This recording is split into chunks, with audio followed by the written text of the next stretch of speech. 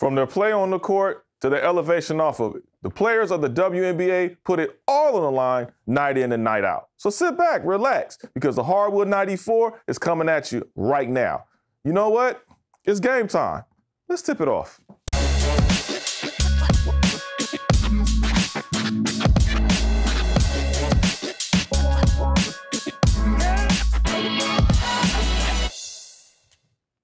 Welcome to the Hardwood 94, Episode 4. I'm your host, Nick Hamilton, back in the building with another jam-packed show this week.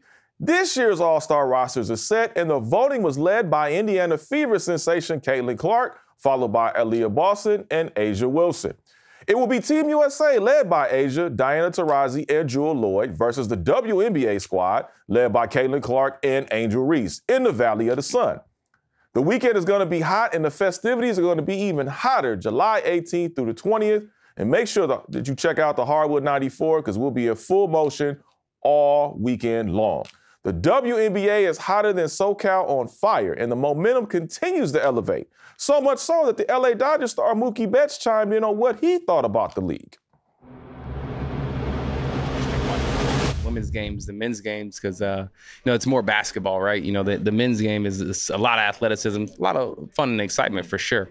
But the women's game is the intricate things about the game, setting screens and all other type of things that come into light, and that's why I really enjoy watching the women. And now you see the passion, you see the personalities coming out with all the women coming now, and I think that's huge for them and really just the game of basketball in general. Thanks, Mookie. All right, coming up, I had to bring my roundtable of sports minds together to discuss various topics from the W, from the most impressive teams to the most disappointing ones. Can Caitlin and Angel put the W on their shoulders? All and more when we return. It's a sweet cherry red sports car, and it doesn't match the photos. It's fine, right? Sabrina, was it fine just shooting threes? No, you broke records. But it's fine to settle for a car from a sketchy site when you can get the car you love at CarMax. Yeah, you're right. Let's get out of here. Yeah. Sabrina! Nope. You sure you're not Sabrina? Nope. Sabrina? A'ja? Sue? Hi. Never settle on the lot or on the court. CarMax.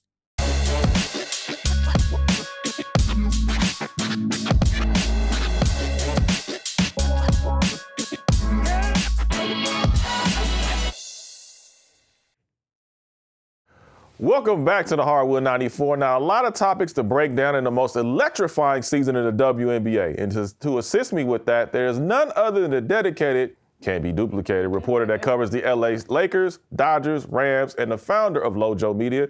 You all can see her on various platforms that include Sporting Tribune. Give it up for the one and only Lauren Jones. Thank you, guys. And of course, my next guest, never content, you can catch her as one of the in-stadium hosts at Dodger Stadium. She's also a field producer for Telemundo Deportes and will be producing coverage for the Paris 2024 Olympics. Give it up for the one and only Elisa Hernandez. Yay! The flowers. Thank you for both of us. Hey, it's all good. That's what we do around here on the Hardwood. So first of all, I want to talk about, to me, one of the most impressive teams that have really made a comeback, and that's the Las Vegas Aces. Now, they were without Chelsea Gray, their point guard, the floor general. She's finally come back, and it seems like all those pieces are kind of fit into place. What's been the most impressive thing about the Aces to you, not named A'ja Wilson? To watch that game last night, I think was a great indication of just them having such a well-balanced offense and the fact that they have so much chemistry built in. That they're going to, when one person might be slacking, or, that at the beginning of the season when they were having their early struggles with, without Chelsea Gray, you could see really how the team came together. Now that Chelsea Gray's back on the court, Kelsey Plum has been playing amazing. She had an amazing second half against the Fever. So I think it's just been the chemistry is what stands out the most about them. And obviously A'ja Wilson doing A'ja Wilson things, it's crazy. I'm saying, Elisa, what stood out to you the most? What stood out to me is they're the back-to-back champs for a reason. Yes. It's the reason why they have that title 2 years in a row. That team is just built for success. And I think when you put the pieces around them, not only on the floor, but facilities, equipment, energy, just you put all these things together, you're going to get a championship formula when you have these players. Doesn't matter who goes out, they have that next man mentality, and they have the pieces to actually train to do that. It's a lot easier to control the tempo of where the team can go. Also, too, I like this part, too. The fact that they did not panic. The fact that they did not go off the rails. I know there was some fans when they started going through those losing streaks. Oh, my God, no. What are you doing? But people fail to realize this league is actually a good league. And the figure, everybody's going to come for you. You have the biggest bullseye on your backs. Everybody wants a stripe like Adidas off of you. So there's no reason why you can't tell me that this Aces team, once they got their floor general back, that they were going to be able to sit up there and ride the ship. And the one thing that stood out to me, that, as you mentioned, Kelsey Plum, congratulations for getting 3,000 career points, by the way. She said, yo, Chelsea is like a gravitational pull. Like, she knows how to put all the right pieces together and keep us in line. Yeah, I think we saw that. I saw it firsthand when she was playing with the Sparks and continues to do so. I mean, she's had such an illustrious career, but I think that that's one of the things that stands out. Everybody who's played with her says kind of the same thing, that, you know, she's just a force on the court, but also off the court. You know, she's one of those, like, veteran leaders that can really guide the ship when it's, you know, it might be going in one direction. She's like, let's move back over here. So I really do think that, you know, Chelsea's presence is going to, like, change the second half of their season once the WNBA All-Star break is, you know, over with. Yeah, it's going to be interesting to see how they adjust not only to the All-Star break, but also the Olympic break, because we know that's going to be a very, very long period of time that they're going to have off. But Chelsea's going to keep going. But the good thing about it is she hasn't played since the beginning of the season. She was obviously out, so she just started working her way back into basketball shape, so she should be just fine for the Olympic team. And good Lord, that USA Olympic team is stacked. I mean, goodness gracious. It is so stacked. And when you look at all the talent that's on there, you start to think, like, why has it taken this long for fans to catch on to what is on the floor in the WNBA? Because you look at the talent they have stacked across. You have Stewie, you have Sabrina. It's just like you kind of go down the line and you're just like, how do you see this team losing? Right. Now, obviously, anything can happen, right? But when you start adapting that to what's on the floor every night and during the summer, turn on your TV and you will see why the WNBA is now growing faster than ever, especially with the new attention. Because like you said, when you're the champ, people want a piece of you. But when you are coming into this league, you're gonna pick the biggest fight with the biggest bully on the playground. Because you know what? It is on them to knock you out. Because everyone expects you to lose. But if you win, a lot more is said. There's one team that's taking a chip at the Aces, and that's the Minnesota Lynx. Obviously, coach of the week happens to be Cheryl Reeves, the head coach of the Minnesota Lynx. But also, I look at Nafisa Collier. Nafisa Collier has been an absolute beast. She is definitely in MVP contention. I know we want to give the MVP already to Asia Wilson, rightfully so, but we cannot ignore Nafisa Collier. We cannot ignore the fact of what Courtney Williams has done as the point guard of that team as well. As far as the Minnesota Lynx, can they achieve what they're looking out to do this year? Can they dethrone the Las Vegas Aces at some point?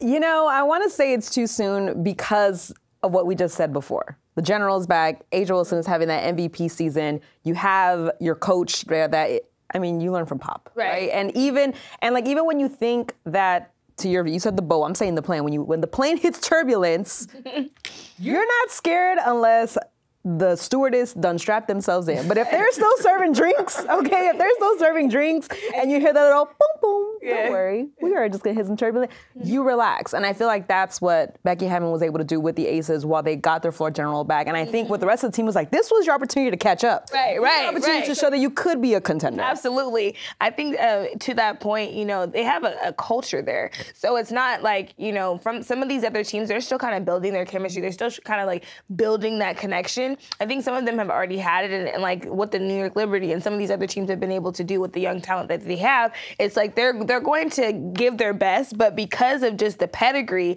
of, you know, back-to-back championships is no easy feat. You don't see it often, you know, and being an MVP, you know, having an MVP on your team is also, you know, such a determining factor. So I definitely agree with you that, you know, they might have hit a little turbulence due to some injuries, and that's going to happen throughout a season, but the way that they've responded, the way that you see the kind of that you know, chemistry building back up is you know, watch out. If I'm the Minnesota Lynx, I'd be pissed off right now. I'm saying this. I think they have a top-notch defense that's pretty much carried them throughout the season. Nobody expected. I mean, they were not finished. They were not favored to finish, rather, in the top 4, top 5, right? When the preseason results came out. The fact that Cheryl Reeves, after a year of disappointment, came back, galvanized the troops. Maisha Nafisa Collier, was the one that she was going to be the one for that team. Yeah. And also having Courtney Williams, who I think was a steal, by the way. Minnesota, I can't sleep on Minnesota. I think Minnesota might have something to say. The other team I'm looking at also are the Connecticut Sun. And the Connecticut Sun are that team that has a brand new album out, but they got some skips. Yeah.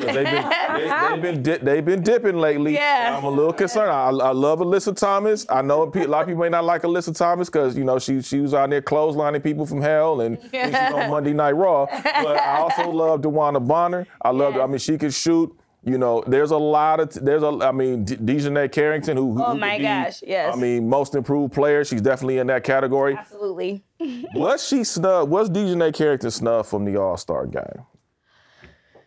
There's just so much talent on that. I mean, you know, it's really hard to say, like, oh, she should have been in for, you know, fill in the blank. Leave out. Yeah, exactly. So, I mean, it's hard to say that she was snubbed, but, I mean, she has been playing amazing, especially, like, on the defensive end. I've just seen her really, like, elevate in that way, but I don't know if snubbed, I mean, is the right word. Like maybe like, you know, if there was one person that had a dip like closer to the All-Star break, like, you know, closer to the All-Star voting, then maybe, you know, she would have snuck in there. But reason why there's alternates. Yeah, exactly. I'm sorry. Well, I put Dejanay as my most improved player, right? Yeah. And along with De'Erica Hamby, I think they both have been playing amazing basketball this year. I think, look, I told De'Erica surprised me because I was like, hey, man, what? I know she was the bright spot on this team right now. Yes. Oh, yeah, right now. But I'm saying, like, last year, when she came in last year, we were wondering, like, okay. Which one are we going to get? Who are we going to get? And she went through a lot. Obviously, when I talked to her and I had a conversation with her, she was definitely trying to, you know, compartmentalize a lot of different things, including being a person on that LA Sparks squad. And also, like, you know, she just had a baby. Like, what people don't realize about, you know, the beauty and the amazing, like, pedigree of these women is that they're also, like, full-time mothers and, you know, they have their kids. So for her to come back from, you know, having her second child, or I think maybe second child, you know, and then to bounce back in the way that she has and to also, like, to have the season that she's having. I mean, even though the Sparks are obviously still work in progress, you know, let's not get on the 8th grade movie. We'll talk about that. We'll talk about that momentarily. Yeah, but De'Erica Hamby, the season that she's having, I'm so happy for her because she, like you said, she has gone through a lot. She's faced so much criticism. She's experienced so much, you know, throughout her career that, like, to see her in this place now, I'm like, go girl, go girl. You know what? And I tell you what, I got a question for both of you. And something that's really been on social media as well is, can the New York Liberty remain the #1 seed for the rest of the season? It's too much competition, bro. I mean, like, and anybody can get hot at any time. You just never know. So it's tough to say, but, like, you know, Stewie, I don't count my girl out, man. I mean, she is all of that. And so, I mean, so you out here trying to campaign for Stewie for MVP? Is that what you're doing? I mean, is that what we doing right now? I'm just asking. I'm just saying. I mean, why don't you just pull the Stewie shirt up out your back pocket right quick? I'm just asking. Girl, man, you know, I bring multiple outfits to the show. Right, exactly. I'm saying, I mean, Jesus. Somebody give me a jersey. Wow. Okay. You know what? That was Lauren Jones, ladies and gentlemen. Thank you so much. Now, listen, Stewie is definitely one of those ones. I mean, and then we can't forget Jonquel Jones. Jonquel Jones is the second best player on that New York Liberty squad. And she made the All-Star. She made the All-Star team as well. But also Sabrina Ionescu. And I thought, your thoughts on Sabrina. What have you seen out of Sabrina that has grown on you? Because I'm not gonna lie, they try to make her a #1, but she's not a #1 to me. You know what gets me about Sabrina is the fact that she can adapt to whatever role you need her to be. Because she may not be the #1 all the time, but she can be the #1 when that number is called upon her. And she does take those big shots. She does not shy away from those big moments, but she also knows when to delegate to the Stewies of the team. So when you look at Sabrina and her pedigree and what she's kind of gone through, you kind of take a look and a page out of Kobe's book, right? Yes. The mom mentality, what she's done. The one thing that she's doing different than Kobe is she's sharing the ball, right? And I love, you know, we love Kobe. I am the biggest Kobe supporter. But I think when you look at what she's learned from that mentality and from Kobe's game when it expanded, Kobe passed that ball to Metta World Peace in that game, right? And that was the highlight of that Game 7. So you have that growth and that veteranness in her to be like, you know what, on this team, even though people saw me as number one, I don't have to be number one all the time. Right. You know what that reminded me of as far as the Liberty, because obviously Sabrina was drafted, top draft pick, going to New York, #1 market, big market. Joe Asai invested a lot of money into that franchise, being the owner of the Brooklyn Nets, making sure they had an NBA-style arena for the fans and be able to embrace them as well. But the one thing this team reminds me of is Paul Pierce and the Celtics. You remember when Paul Pierce kept trying to get to the, get in the playoffs, but couldn't get to the finals. And then all of a sudden they made a trade for KG. They made a trade for arguably one of the great shooters. And so when I look at Stewie, when I look at John Quell, and even look at Courtney Vandersloot, that's what that reminds me of. When I see the Ray Allens, when I see the KGs, and pairing them up with a young Rondo, and then going up and then going back and forth, that's what this New York Liberty team reminds me of. Now, as you mentioned, Lauren, they had chemistry issues, and I still think they're trying to work those things out. Because, my God, that decimated blow they suffered at Game 4 in the WNBA Finals. My God, it was heartbreaking, but I didn't shed a damn tear. So it's going to be interesting. So do you, real quick before we cut to break, yes or no, can they hold the #1 seed? I'm going to say no. Ooh. I think there's some people. What?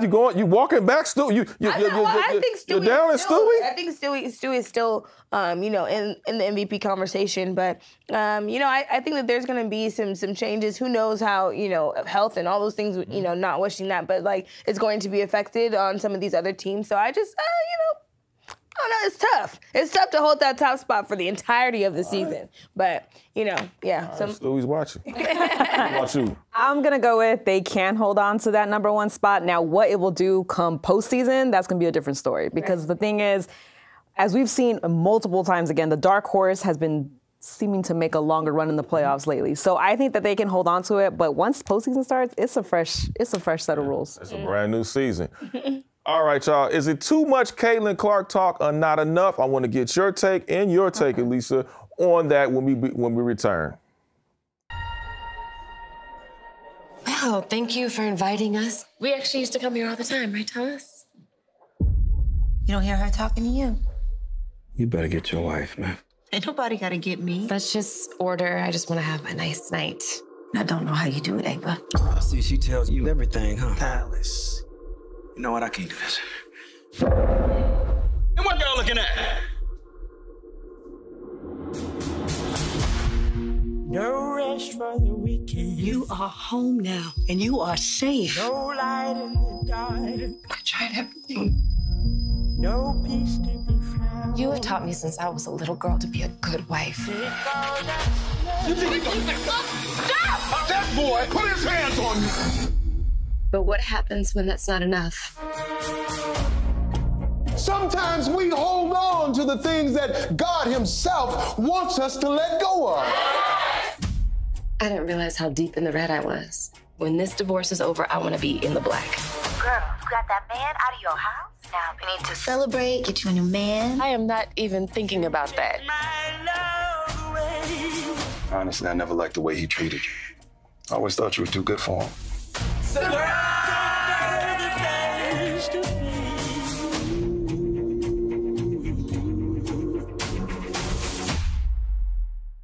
Aren't you glad to see me?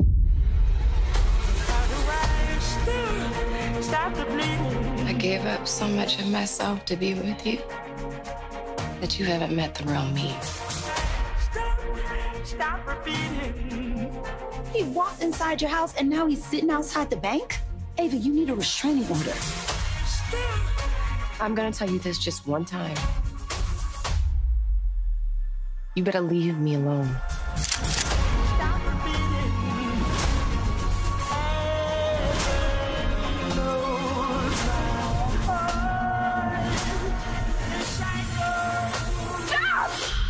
Careful pushing a good woman too far. No rest for the weekend. No light in the dark.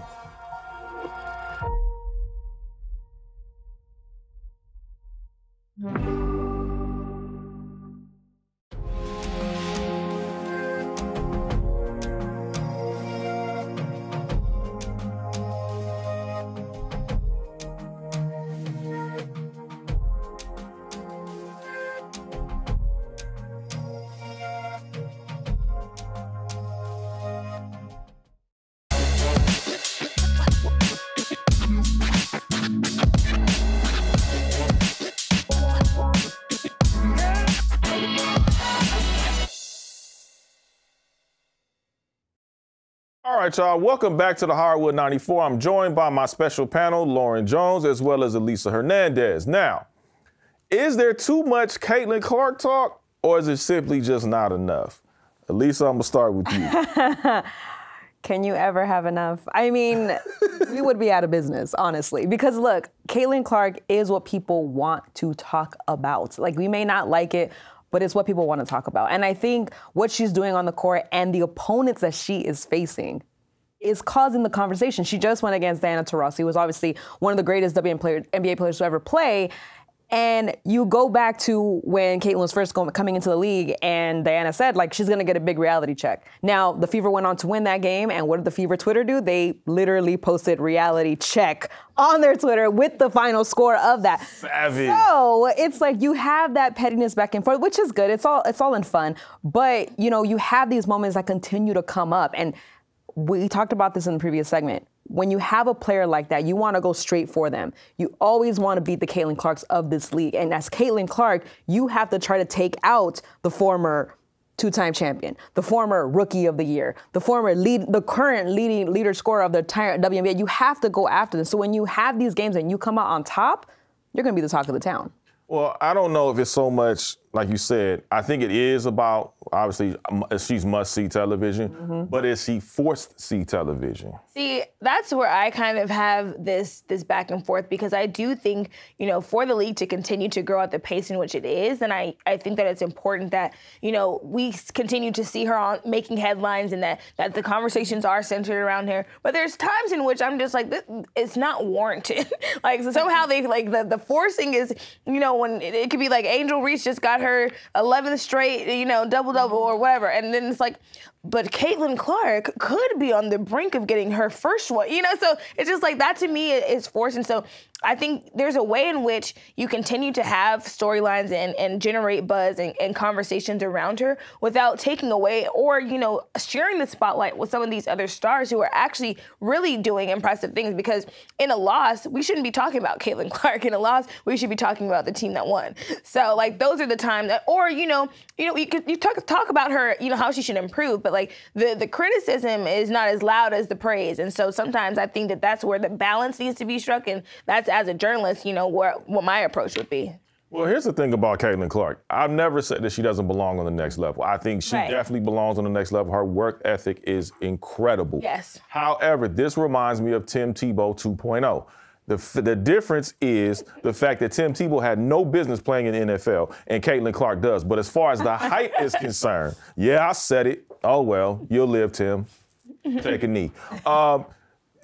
Caitlin Clark, to me, I think people they have tried to force feed her and act like, not her, but I think people around have tried to act like she is the Lord and Savior of the WNBA. And I think that rubbed people the wrong way. And when you have our fellow media pundits caping up for Caitlin Clark and you got these Caitlin crybabies out here that every time you say something against Caitlin, oh my God, you're an idiot. You don't know basketball. Have you watched her? Yes, you idiot. I have watched. That's why I'm saying what I'm saying. Right, exactly. I know exactly what I'm saying. I've been watching longer than you have. I can co-sign. So what I'm saying is it's okay, to your point, Lauren, it's okay if you like Caitlin Clark. Yeah. But that does not mean you have to hate everybody else, including Angel Reese. And will she ever not be the villain, speaking of Angel Reese, and you mentioned about her having 11 consecutive double-doubles. She's also been named Rookie of the Month. Yeah. Is she going to lose that villain title? I know she said she embraced it, but did she really embrace it? Kind of like, she embraced it like LeBron embraced it when he went to the Miami Heat. Right. I feel like for her, you can see like her starting to soften up on certain things. Like when she, they showed the clip of her when she found out that she was going to be an all-star, and to see her, get emotional about that. Like she might continue to be the villain, just because they have to have, some kind of balance. There has to be a villain in some instance. But I think as we go through this like kind of all-star break and the Team USA like that break, we'll see kind of maybe a different side of her potentially, and even coming back from that after their teammates, how that will affect their dynamic dynamic and how she's seen. But overall, I think Angel Reese is just such a dog. I mean, the Bayou Barbie is giving. And the way that she's played over this season, I mean, is bar none. So, yeah. I mean, she did say that she was grateful to the fact that she fell to number 7 and the fact that she was drafted by the Chicago Sky. She gave a lot of credit to her teammates and everything. Now, as far as her embracing the villain side, I feel like she's embraced it as a defense mechanism versus an actual identity to her game, right? I think when people are attacking her, she puts on that shield and I can take it and I'm this and I'm that. But then when you want to be seen in a different light, you have a different tune. So I think for me, it's like first of all, Reese, I love your game. I love you. But it is okay to be the villain and it is okay to not be liked by a large portion of the league. Now, this always reminds me of the amazing commercial, and I'm gonna quote Kobe Bryant again. When he retired and he had that commercial where everyone's screaming out how they've hated him for so long, it's because they did. And I think for Angel Reese, she has that aura of being like, when I come to town, I'm gonna defeat you. But when I leave, like, everything's fine. And so you have that dynamic kind of like Bird and Magic did when you guys are coming up, and you have that dynamic with Caitlin and with Angel Reese. And I think that's what's going to really elevate this league, because you can't talk about Caitlin Clark without talking about Angel Reese. As far as Angel Reese was the reason why we paid attention to Caitlin Clark ever since the college days with the ring. And you can't see me doing the Johnson. So I think that overall, I think that's going to carry the league. I think that's going to be able to get going. But listen, to be hated is also to be respected. And I'm starting to see some of these Caitlin crybabies out there starting to give Angel Reese slight props, because she's improved from the moment she stepped on the floor. People got mad because she went to the Met Gala. What you mad because your favorite player didn't go to the Met Gala? Okay, well, Angel Reese can pull that off. She's from B-More. And ball out the next day. And I think did she not? But that was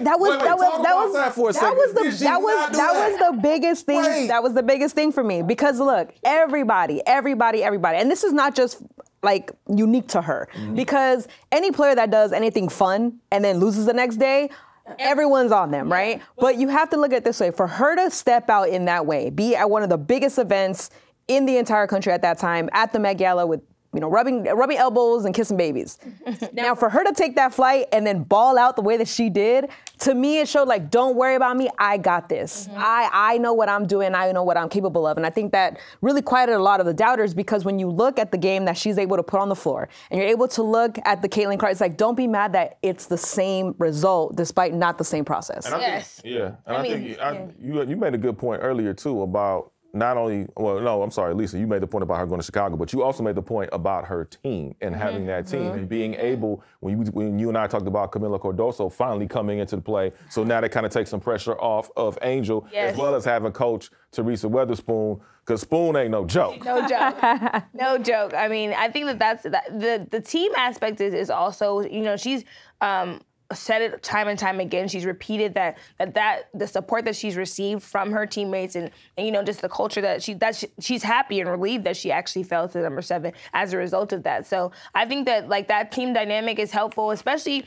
when there's so many eyes on you and there's so much criticism and so much flack that you're going to get. To have that camaraderie, which I think is kind of opposite of how Caitlin Clark started off the season with the fever, is really important. But also, I think Elisa, you made a really poignant point in stating that, if she had not won that game the next day, there would be you would not hear the end of it, right? She's not focused. Yeah. She's not, but this isn't her, but yeah. It's not a one size fits all, and I think that's what is so amazing about, this dynamic and new wave of players, is that they are able to do a little bit of everything, but as long as you're producing, no excuse, just produce. So as long as you're producing on the court, there's nothing really people can say about it, right? Winning solves everything. Oh, yeah. So I think going back to your point that when we started this discussion is Caitlin Clark too much? Look, there's a way to like Caitlin Clark and like Angel Reese, but there's also a way to highlight the importance of what Caitlin Clark is bringing to this league. And I say this with the All-Star votes. Caitlin Clark got over 700,000 All-Star votes. Number 1 vote getter in the WNBA. Now, when you look at last year, it was Asia Wilson. And that number, because I wrote it down, let's see, over here. Yeah, it was 95,000. 95,000 to 700,000 votes. And Asia Wilson led that last year. So in a year, you're telling me there is that big of a growth. So you have to acknowledge that. And that does not take away from Angel Reese. That does not take away from Asia Wilson. That doesn't take away from anyone. It lets people know, you know what? People are going to watch the All-Star game. And I think the biggest thing when people don't know what they want, honestly, most of the time. When there's too many choices, they don't know what they want. But when I'm showing you what's on the menu and it comes with pictures, there's a good chance I'm going to order that instead. You're damn right. Especially when I go to certain restaurants, I'm going to order if it's nasty, I'm going to tell you about it too. Angel Reese is nasty on the board. She is nasty in the paint, and good Lord, she's only going to get better. And we've seen the maturation of her game from preseason. Yeah, absolutely. Rookie of the month. Oh yeah, and Rookie she of the ain't month. done. I'm telling you now, if she keeps getting these double-doubles, I don't want to hear a damn thing about her not being Rookie of the Year, because we gonna have an issue. Well, we gonna have a serious issue. I'm telling you now. That is gonna be that's gonna be a real big issue that I think when you kind of see who's gonna be Rookie of the Year. And then to your point, Loja, what you said earlier, you said when you highlight, you don't highlight players on the losing team, right? And I will say this. I saw more, this is one criticism I will give, I saw more about Caitlin Clark almost getting a triple-double and almost being the first WNBA rookie to get a triple-double than I did see about Angel Reese getting 11 double-doubles in a row, which is a WNBA rookie record. Well, if we were playing playing horseshoe, she would have won. Unfortunately, this is basketball. All right, y'all, coming up on the other side of the break, Cameron Brink went down. What does that mean for her future as well as the Los Angeles Sparks? We'll be right back.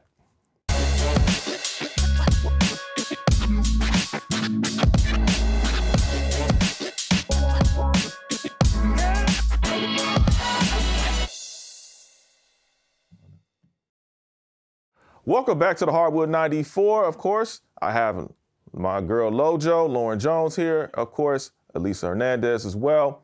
Now, Cameron Brink unfortunately went down with a season-ending injury, or the knee injury that cut her season short. She's out for the year, unfortunately. Now, did the LA Sparks not only lose their star and star power on and off the court? I'll start with you. Yes, 100%. Ooh. Yes, they did. They did. I'm sorry, they did. And it's sunny, all right? It's California. There's palm trees everywhere. There's shade everywhere in this town. And you did. And the reason I say that is because you just had Jimmy Butler come to the game, rocking that number 22, I believe, is her number. So when you have that kind of attraction coming back, which we haven't seen since probably Candace Parker and Nneka were playing here when they won the title, when you have that attention coming back and then poof, is gone. Now, granted, they do have Dearica, which is an all-star. That she is the bright spot. But that's not enough. Not in this town, not in LA, when you need the stars to be on the court, and that brings the stars sideline. Ooh, did she just throw some shade? Did Elisa just throw some shade at Dearica? I felt all the shade. It got really cold in here, and I know it's always. I know it's always. Look, I know it's always sunny in California, but there be some breezes from time to time, and this is not to take away from her game because you are an all-star, and I respect that. But she also has to understand. There's more of it. And losing Cameron Brink and what she was doing, what she was bringing to the table offensively, defensively, and just the aura that she brought back to that Sparks team. She brought the spark to that Sparks team. Now, Dearica's trying to get that back, but got to make sure it lights. Lauren, we're going to get her some security when she goes back to Staples. I grew up. First of all, I grew up here. I don't need no security. I don't need no security. You see these nails? I'm the best.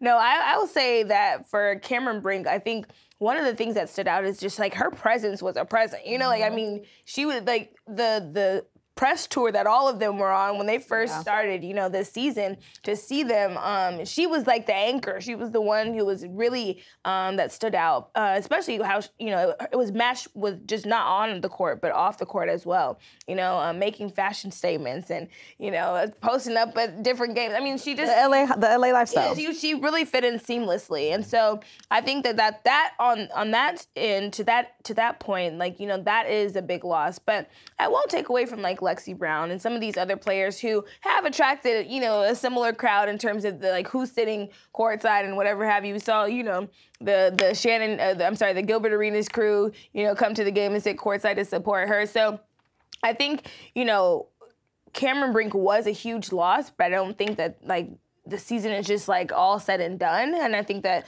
we saw them, you know, be able to sell out Staples Center, you know, twice, you know, this season. And so, like, to see those kind of numbers, you know, even without Cameron Brink is, I think, it bodes well for just the growth of the league. And even though the Sparks are not having the best season, it's still great. What you're saying, the numbers. I'm looking at that 4-15 record and that 8-game losing streak, which is the highest in the WNBA right now. So that's the numbers I'm looking at when it comes to stars. I mean, I'm looking at one number. That's 22, because there's an absence of 22 in the building. I don't care what nobody says. 22 draws the crowd. And when I'm looking at 22, I'm looking for, okay, what's Cameron gonna do tonight? She gonna block shots. She gonna hit a shot. She gonna knock down a three. What is she gonna do that's gonna electrify the crowd? Because you said Lexi Brown, and that's cool. I know disrespect to Lexi, no disrespect to De'Erica, but damn it, they ain't Cameron Brink. Because I know when I went to Dodger Stadium, when it was Cameron Brink and Rakia Jackson, I got over 4 million views on Twitter, just those two hanging out in the dugout. In the fashion sense that Cameron Brink brings to the staple, oh my God, it's ridiculous. I'm waiting for her to be in Paris on a fashion show, something, because this girl is box office, and I think a lot of people we criticized the pick when they first got Cameron Brink at 2. Everybody thought, hey, okay, if Caitlin's going 1, then Angel should go 2. Obviously, LA number 2 market. Bird, Magic, the whole shebang. I was gonna say, she's giving Magic vibes. I mean, she's a present. Definitely. And then you got Cameron Brink, who we knew could play. Right. But did she have that star quality? And we just had to wait and see it, and it was exposed. Yes. And so now it's like, to me, I think the Sparks are starting to look like the Clippers of the sports arena days. Oh my goodness. People are coming to watch. You think I need security? You think I need security? Wild. Boy. 4 and 15? No, I mean, honestly. 4 and 15. It's game losing streak. 4 and 15. That's all I'm saying. I don't get some water because y'all coming in. I just want to, listen. Elisa said 8-game losing streak. Could be 10 by the time this homestand is over, because you play the Aces, you play the Phoenix Mercury. And so I'm looking at this. Pack it up. I mean, pack it up, pack it in. Just get Juju to come over and play a couple games. Something. I can't. I don't know. And here's the thing.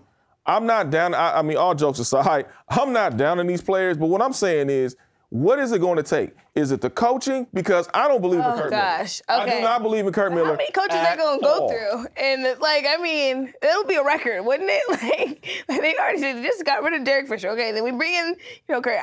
I don't know, who are they going to get that, I think it's a combination of things. Well, you know what, I feel like that's a problem across the LA basketball teams right now. That's just one thing, because you know what, the bright lights and stuff, you get closer, and when some of the light bulbs is burning out and some of them are broken, you start to realize, do I really want to live here?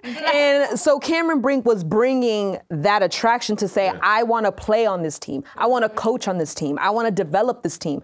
Obviously, she's going to be back, but it causes the delay that the Sparks just did not need right now. They need all the help they can get. Yeah. And she was, box office on the court as well. I mean, what she was able to do, seeing her athletic ability, I was like, oh, I didn't expect that, at all. I don't think many people did. We definitely wish Cameron Brink a very speedy recovery. And one person that spoke very highly of Cameron Brink is A'ja Wilson, the face that runs the place. It appears that she's starting to get the recognition that she deserves. But why isn't she more talked about? Well, we know why. I mean, tell me why. I don't know. We know it because it's the Young Bucks' time to shine right now. And the Young Bucks are giving stuff worth talking about. We just talked about a lot of the rookies that are coming in that are really bringing a lot of eyes to the WNBA. Now, I think that's helped A'ja Wilson as well, because it's caused the fans that have been here to galvanize and be like, hold up. Don't just be giving the throne away to Angel Reese or to Caitlin Clark. Give the throne to the person, let her decide that she wants to give it up first, because that's one of the biggest things. You can't lose a 22. Right. And when you just look at the pedigree of what she's done in this league, with the teammates that she has, with the players that she has, to win back-to-back championships, to, like I said, to be Rookie of the Year when she was drafted, those aren't easy accomplishments to come by. Yeah. And so I think for A'ja Wilson, I like her as a player because she's like, look, I don't need the recognition to know that I am one of the best players I've ever played in this league. And I don't need the applause from people hanging on the back, can't even get in, to validate me. And I respect that about her. And I think she wants to win. And I think that's her focus. And she's like, look, I'll let the hardware speak for itself when it's all said and done, while I rock my own shoes. Year after year. Also, it's giving Three-peat? I don't know. Is it imminent? But no, I think absolutely what you said is right. And I think that is also what makes her such a special player, is that she doesn't need all of the applause and the accolades. Most people, especially some of the younger people, I feel like they need that to boost their ego and to, keep them going. But she has intrinsic motivation that I've never seen. I'm like, bro, she's a dog. Like, when I was watching her against the Fever last time, I'm like, woo!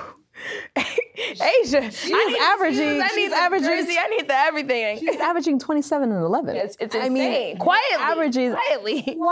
And you just dropped like 35 at the end of the night before. So when you're averaging those kind of numbers and you're just, I respect that, because that's the kind of player I think the Aces need. I think that's a really big idea of like the culture that is in that building of like, it is a team, because you have multiple stars on that team that could put up those numbers. So when you have that one star that is willing to put up those numbers and not have to sit there and be like, why aren't you talking about me? That's a winning formula. Absolutely. I'm gonna say this, as the wise Paul Heyman once said, Asia Wilson is the tribal chief. I don't care what nobody says, she is the face that runs the place, and I can't wait for her apparel. I'm loving the commercials. I do think she's finally getting her just due.